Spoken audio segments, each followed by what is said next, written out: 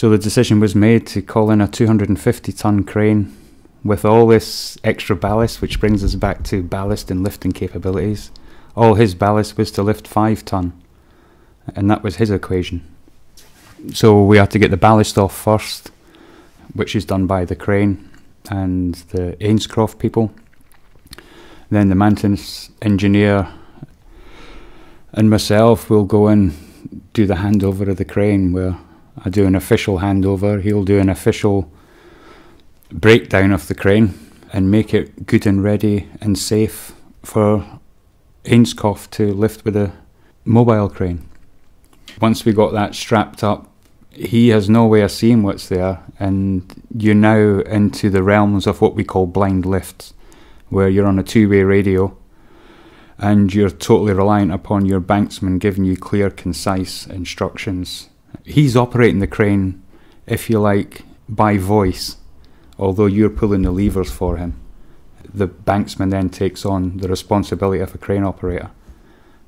But if you're giving good, clear, concise instructions and you have a good feel for the crane, you should have no fears of blind lifts. It's a bit disconcerting because you can't see what you're lifting. You can feel it when it comes, but when you take the weight, you can feel it. But blind lifts are, with a good banksman, they're okay. So what's the banksman going to be saying? Is he going to be saying hoist down? Well, he will do to start with. When he sees, he'll ask you to boom out or trolley out. In my case, mine is a saddle jib. In this case, it was it will be boom out, boom out, boom out. Hold your height. Lower your block, lower your block. Hoist down, hoist down, hoist down. Slow down, slow down. Speed 2, speed 1, speed 1, speed 1. Stop. So it's given the driver plenty of time to slow his speed. You can't run everything in slow speed because you'll never get nothing done. So there has to be good instructions as to speed as well as direction. And then the slinger will sling the load, make sure it's secure for lifting. They'll lift it 6, 8, 10 inches off the floor and do what we call a test lift to make sure all the chains, straps are secure, to make sure it's a nice even load.